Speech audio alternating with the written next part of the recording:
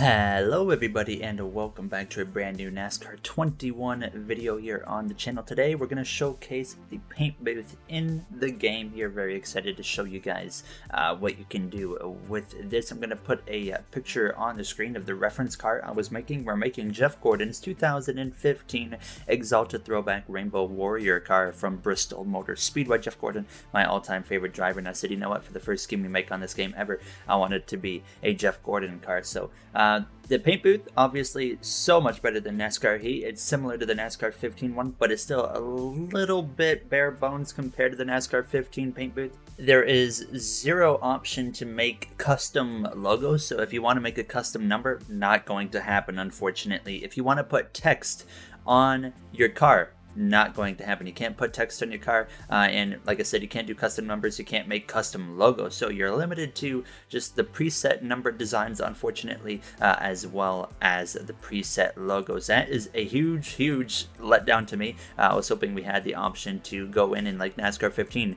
that was called brushes in that game, where you could make your own custom brushes, make any logo, make any number, and you could make some really nice paint schemes. Here I'm going to throw a quick example of an old scheme I made back on NASCAR 15's paint booth, and you can see you can do a custom number, custom logos with sponsors, etc. So unfortunately we don't have that luxury in this game, so you're limited to, like I said, the preset numbers and sponsors. So basically we're going to make the Exalted car, but have to use those preset number designs and sponsor designs. I'll of course show you guys all of the logos as well as shapes and stuff that you can use here now. Unfortunately, I mean, with what you get here, it's still a really good paint booth. I mean, it thankfully has all the fundamentals you need to make a nice paint scheme, and gives you the option to mirror stuff from the left side to the right side, which is really important. You can copy paste and whatnot here, as you're going to see me looking through all of the sponsors. It's mainly, it feels like a Joe Gibbs Racing and Roush Fenway Racing paint booth is basically what you get here for the sponsorships. So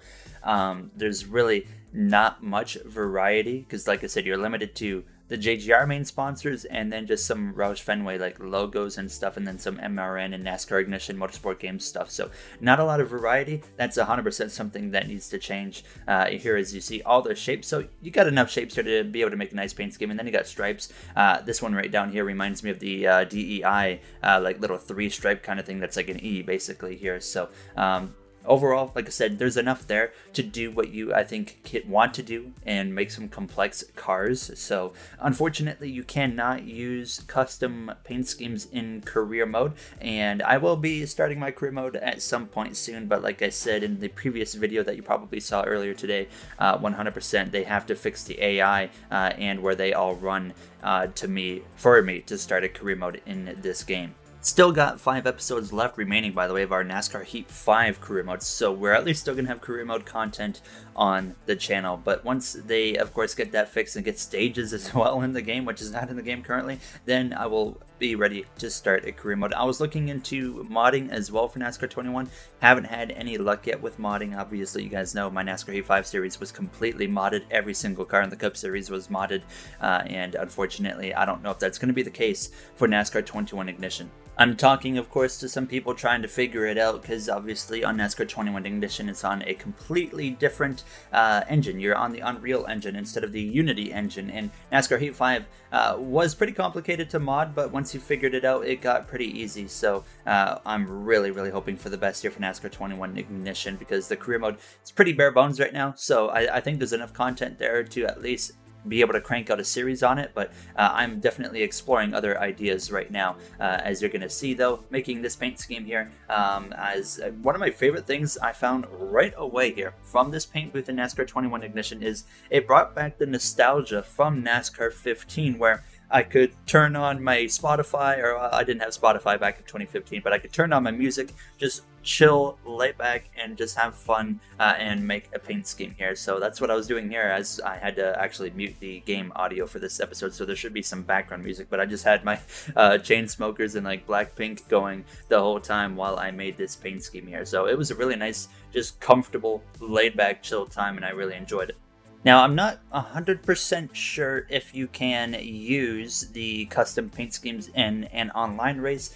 I'm pretty sure I heard you cannot, but like I said, do not take that for sure, because I'm not actually 100% sure if you can use a paint booth car or not in online. You can use it in single player. I will show it on track at the end of this video here, but you're just seeing me go through the process. I was using the circle shape to just make these stripes, and I felt like overall it looked pretty good. You know, my first take at doing a paint booth car in years. I've made some, of course, modded schemes on NASCAR Heat 5 with Adobe Photoshop, but it's nothing like, of course, doing it on the paint booth here in NASCAR 21 Ignition. So it felt pretty much exactly the same as the process of NASCAR 15, just a little bit more limited with the custom logos and stuff you can do.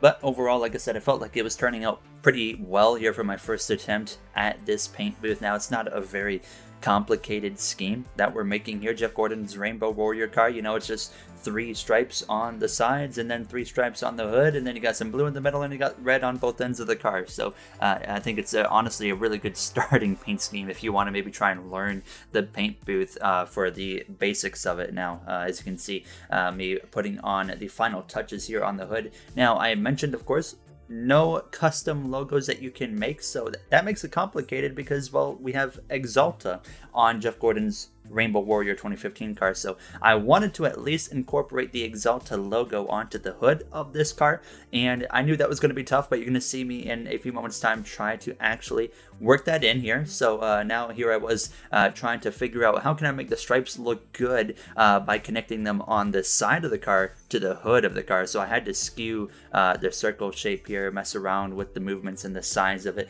but I eventually got it to a point where I felt like it looked good enough to actually pull something off here. So I would make it that kind of lighter blue, and it actually matches up pretty well with the hood there, so I was pretty happy with that. So now we just kind of repeat that process for the next 3 colors of green, yellow, and red. Now in the comments, let me know which paint schemes you guys plan to make, and if you would like to see me maybe try and make some more paint schemes, we could turn this into a weekly series of 1 paint scheme a week. We go into the NASCAR 21 Ignition paint booth and make it. So let me know in the comment section if you would like to see that now, as I am very open to other series ideas currently. So let me know in the comments. Of course, we're going to have a NASCAR 21 Ignition career mode, but it's not going to be anywhere near the amount that we had in NASCAR Heat 5 of almost 300 episodes at this point in time. I am dabbling actually in a potential iRacing career mode, but that will require iRacing to have AI cup cars set up for all oval tracks and road course tracks, of course, on the NASCAR Cup Series schedule. If that happens, you could very well see a oval, or sorry, not an oval, but an iRacing career mode in general on my channel as well there. And I made the front bumper red, but they actually forgot to cover one spot. You could not cover like this one little just rectangle of blue by the front lights there, which was a little bit annoying. Now, as we got the bumper covered in, we got the actual paint scheme in itself made. So I felt like overall we did a pretty good job here. Now it was time to try and make the Exalta logo. So I knew this was going to be complicated. I didn't think it was going to turn out very well considering my experience with this paint booth. So I ended up using, of course, the rectangles. I knew I actually tried using this shape right here, but then I realized that, well, we can't actually like take parts off of the shape, so I can't like select an area and delete an area of the shape. So I had to try and use the square object once again here. So we would just kind of mess around with the skew of it and eventually get a nice slant going there, and I felt like it was gonna look half decent. Obviously we can't put the word Exalta under the A, unfortunately, because like I said, you do not have an ability to put font on the car, or text on the car I should say, and you can't make custom logos here. So this is your way of making custom logos here. You have to just do it right on the car, and you can't just make a logo and save it and use it in the future, unfortunately here. So you can't even put your name on the car because obviously with no text you can't do that. So you can maybe somehow try and do it with shapes, but you would have to make them extremely small, and there's no way that would work. So overall, I felt like the Exalta logo turned out decent for my experience here. Definitely didn't turn out great. I'm sure, you know, Lefty would have went in here and made something way better than what I had just came up with, of course. Now, as like I said though, I felt like it turned out half decent here, as this was just the final touches on this car, and then it was time to put the sponsors and stuff on the car, and I didn't really know what to do with the sponsors because there's no Hendrick Motorsports sponsors in the paint booth here, so I really had no idea what I wanted to do. But that was the A for the Exalta, and I felt like it could have been a little bit larger probably, but overall I was pretty happy with it. And then it was time, of course, to actually try and make the, like I said, sponsor areas for this car. So Jeff Gordon has a 3M logo right here on this 2015 car, so I made that little white rectangle there. We don't, of course, have a 3M logo in the game, so I just had to come up with something that was like red. So I actually put the Motorsport Games logo in there instead. And then, yeah, just the rest of this is just me trying to find the right logo. Now, some of these sponsors you can actually change it to any single color you want, which is really cool. And then you got like the team sponsors for like Joe Gibbs Racing. They do not let you change the color of those. I was hoping we could maybe add some contingency sponsors there on the door of the car. Unfortunately, we cannot do that, so that's a little bit unfortunate now. But you can see me, I was trying to mess around. I was going to put DeWalt on the car, but then I realized, nope, you cannot change the color of those. So we couldn't work with that because I needed something that was going to be white, and I originally actually went with, it was like called Mercury. I don't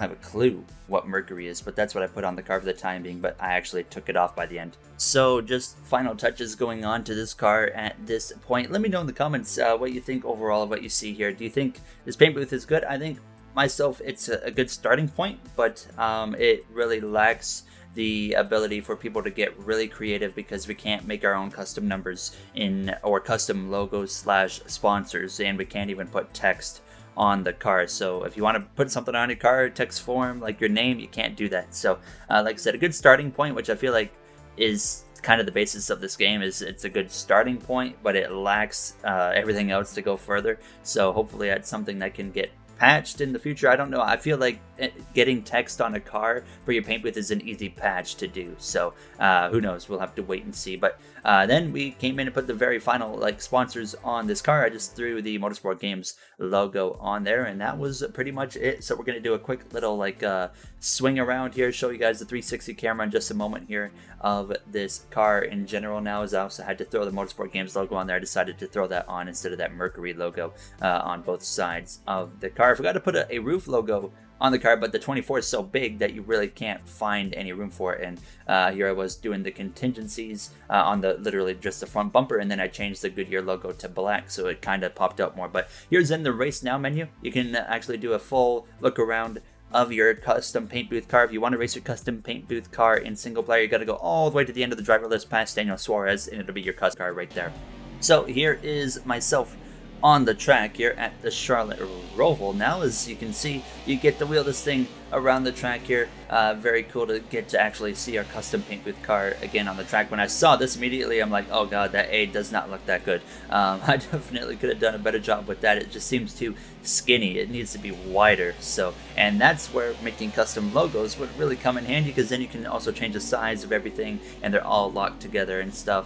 But I'm sure you could have linked the shapes together actually in the paint booth. But still, please, Motorsport Games, get us an option to make custom numbers, logos, sponsors, etc. Basically, give us what NASCAR 15 had, that brush kind of thing, I think it was called, if I'm not mistaken. But that's an overlook at the NASCAR 21 Ignition paint booth. Let me know what you thought. Let me know what you would like to see maybe from myself in the future here with NASCAR 21 Ignition cars. And I will see you guys all in the next one. Have a great day, everybody.